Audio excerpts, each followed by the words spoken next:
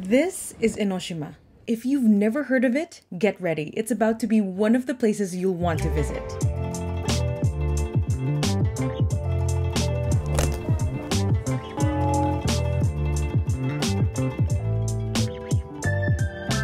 Konnichiwa everyone! We're in Enoshima, and I'm extremely excited to convince you as to why Enoshima should definitely be another place on your list of places to go to when and if you come to Japan, especially to Tokyo. My name is Hana, and this is Whatchuhanado, Enoshima.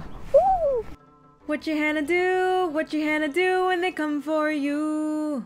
As usual, before I get to the list, let me tell you a little bit about Enoshima. Enoshima is a small island and town in Fujisawa, Kanagawa. It is only 4 kilometers in circumference and 60 meters in elevation, but there's so much to see and do. It's only about an hour and a half to get to by train from major train stations in Tokyo like Shibuya, Shinjuku, and Tokyo, so it's really not that far.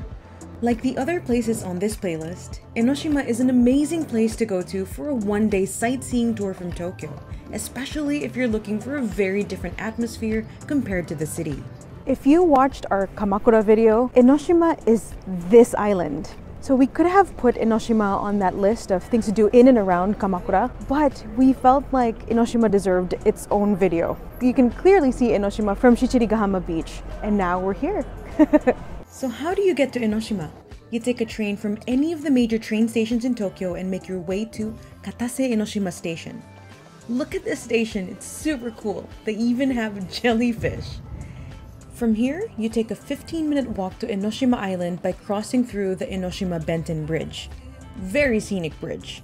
You can also take a bus or drive to the island if you choose to. Okay, now let's get to the list. Number 1, Benzaiten Nakamise Street. Benzaiten Nakamise Street is marked with the bronze torii gate that was originally made of wood but was then rebuilt into bronze in year 1821.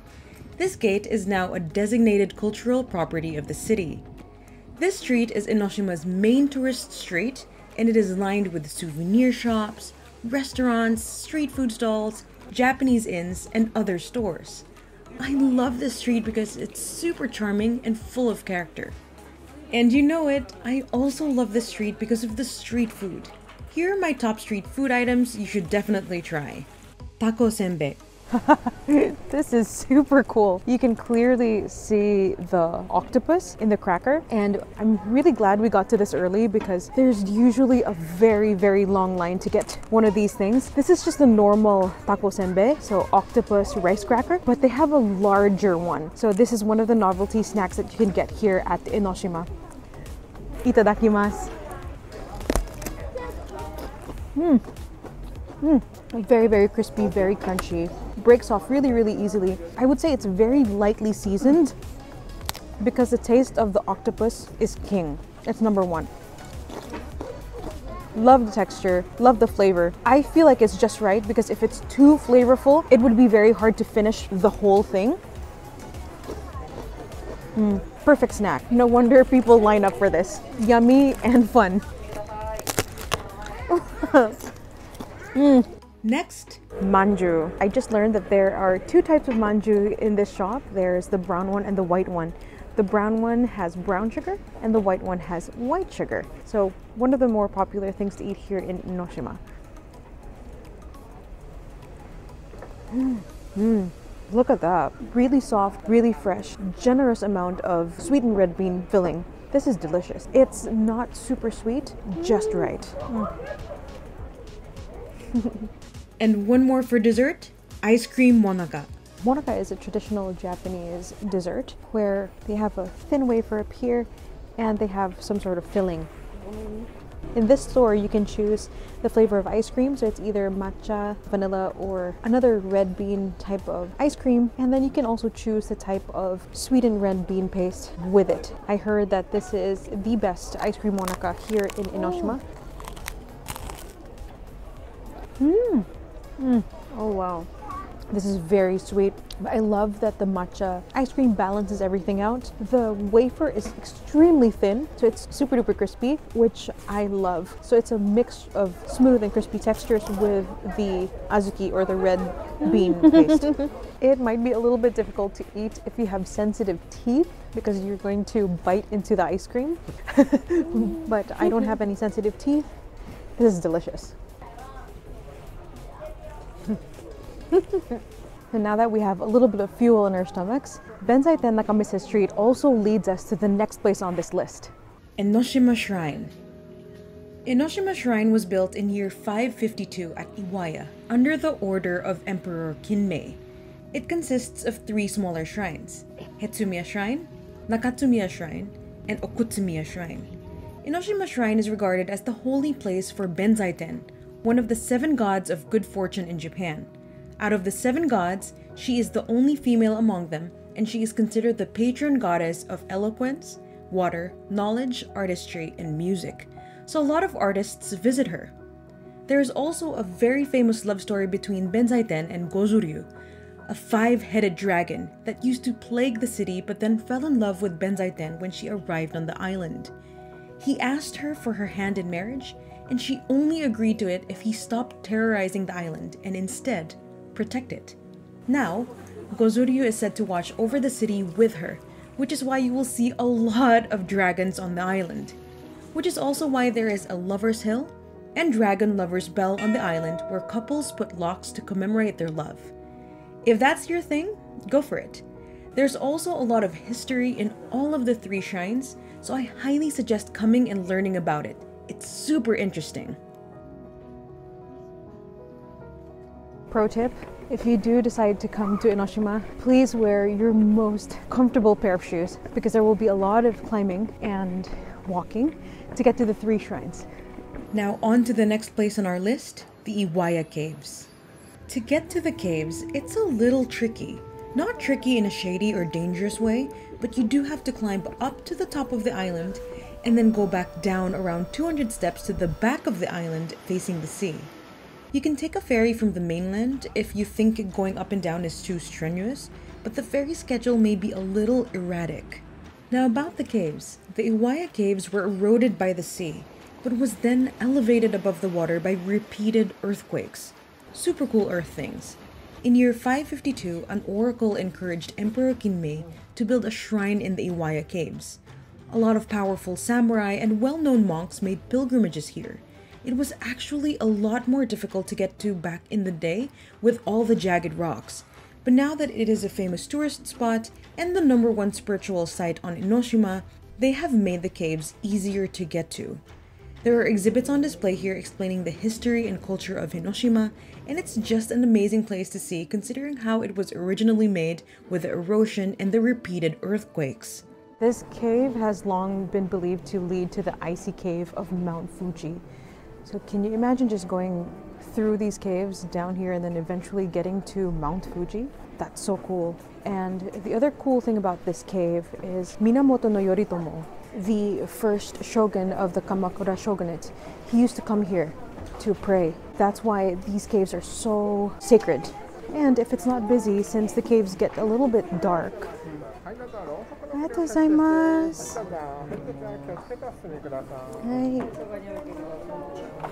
It's pretty dark. They gave us this really cool, like nifty candle holders to bring throughout the cave. But I heard if it's really busy, they don't do this. So we came at a perfect time. There are 2 caves, and you'll have to exit one cave to get to the other cave, so do keep that in mind. Cave 1 is where you will see the birthplace of the shrine and some ukiyo-e Enoshima paintings, and Cave 2 is where you get to see the dragon lighting show. I love how they decked out this cave. So magical. And when you clap, the dragon roars. Just outside the exit of Cave 2, you will stumble upon what they call the Chigogahuchi Abyss. This area was created by the Great Kanto earthquake in 1923 and is now a very popular fishing spot for locals. You can also get some really amazing views of the ocean and Mount Fuji on a great day. We've burned all of that fuel from the snacks that we ate earlier. It's time for us to go back, but it would be a little bit difficult to go back up and then down the mountain again to eat. So since the weather is great today, we can use the Enoshima ferry boat, and it's 400 yen per person, and it only takes 10 minutes from here, from Chigogafuchi Abyss, back to the entrance where there's a lot of restaurants. So only 10 minutes. I think that's a good deal. So that's what we're gonna do right now.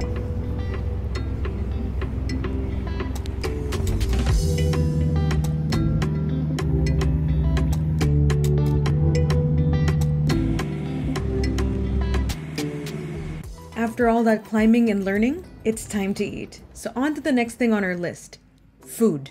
Since we're back in this area, it's time for really good food. So Enoshima, like Kamakura, is known for their shirasu. And shirasu is these small fish. It's white bait. Right now, it's not harvesting season or fishing season, so they don't really serve just your raw white bait or raw shirasu. They are serving us boiled shirasu. So I ordered it in a fried version, which is a Shirasu Kakiage, and it's also topped with two boiled Shirasu. And we also ordered something that's quite famous in this area, which is Ikayaki, which is just grilled squid. I'll save the best for last. I'm going to try the Ikayaki first. Itadakimasu. Yes, it's seasoned in soy sauce. Oh, wow. You know, sometimes squid can be a little bit tough. This is very soft and very, very flavorful. The soy sauce is a little bit sweet, not too sweet, just right. Perfect sauce for this squid. Oh. Absolutely delicious. I can taste a little bit of the charcoal in the tentacles, a little crispier than the squid ring. Highly recommend.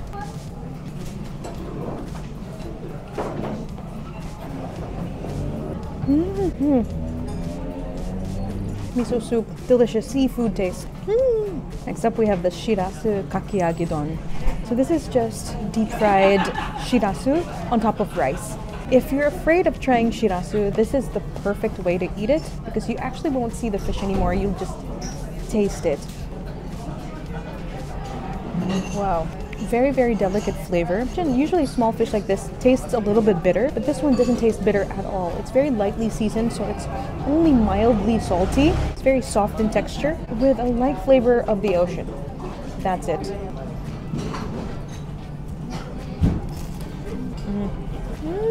Oh, that's good.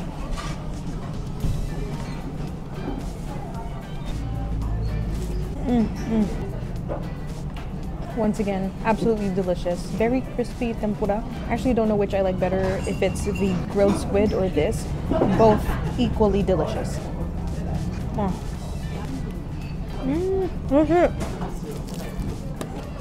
Don't be scared of the shirasu. Very delicious. Sauce is a perfect balance between sweet and salty. Ties this whole bowl together beautifully.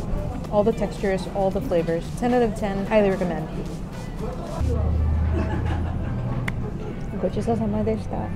Now that we're super full, we're gonna go back up to the top of the island to go to the next place on our list. The next two places on our list are right next to each other, so we'll see you there. When I said I would be going up the island again, did you get exhausted for me? Well, there's an escalator you can use to get to the top called the Enoshima Escar.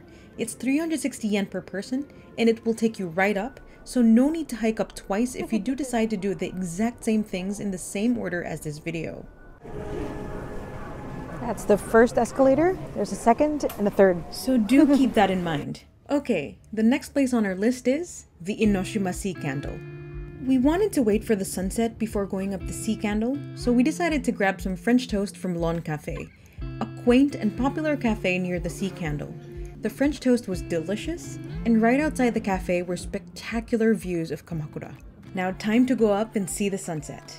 If you're into view decks like us, you will love the Enoshima Sea Candle.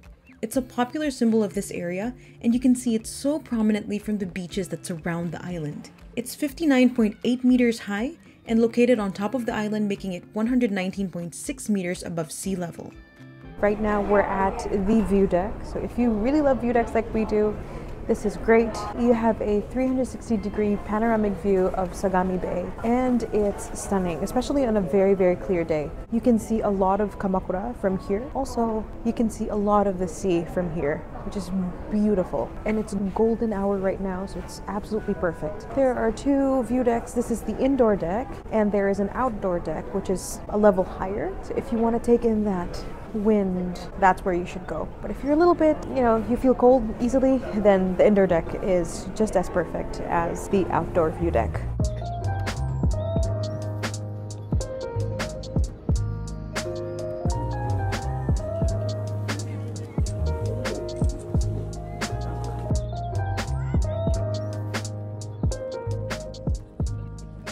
After soaking in the views, it's time to go down and enjoy the garden where the Enoshima Sea Candle stands, and also the last place on our list, the Enoshima Samuel Cocking Garden.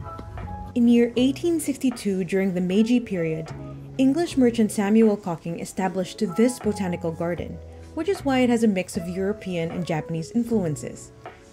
There are a lot of seasonal flowers to enjoy throughout the year, but if you do decide to visit this garden anytime from November to mid-February, you get to enjoy Shonan no Hoseki.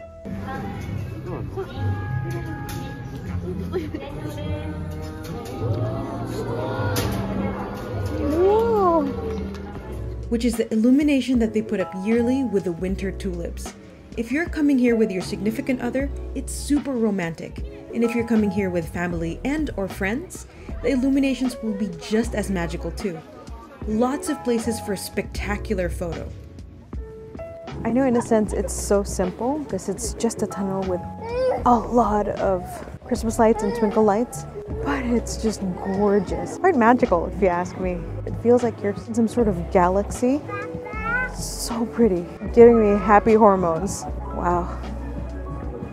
And there you have it, Enoshima. I had so much fun this day. The weather was beautiful, the views were absolutely spectacular, food and snacks delicious, and we got to experience and do some really cool things that were not exactly planned, but didn't feel rushed at all. A super chill and awesome day. What do you think about Enoshima? Are you going to go? And oh, this is a map of the island and the places we went to in the video. No need to take a train or bus within the island. Just wear your most comfortable pair of shoes and enjoy. So yeah, this is Enoshima. If you like shopping, there's something for you. If you like learning, there's the shrines and the Iwaya Caves. If you love just chilling, there's so many restaurants and cafes in the area. And if you love just looking at flowers or being around nature, being around the sea, this place is perfect. There's something for everyone here on this island. I highly recommend you come here for a day trip because there's just enough time, especially if you're coming from Tokyo. Thank you so much for watching this video. If you like this video, click like down below. And if you want to see more content about Japan, you know what to do. So until next time, Jane, and see you in the next video.